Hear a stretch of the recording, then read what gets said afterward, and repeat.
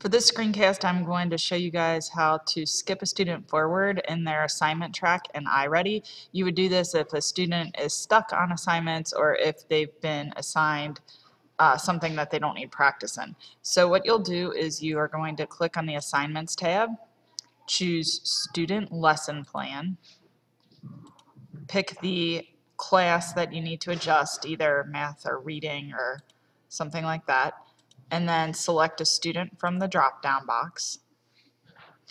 And when their assignment list pops up, you'll need to find the assignment that they were working on by looking under the lesson name.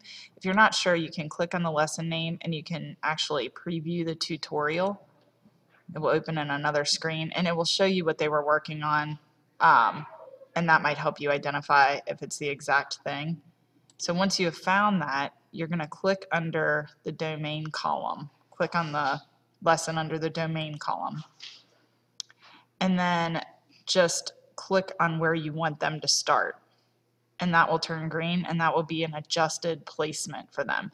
And then you'll have the ability to save it, and the next time they log into iReady, they will be in the adjusted place where you put them, and they'll be out of the lesson that is stuck. And that is how you adjust placement for assignments.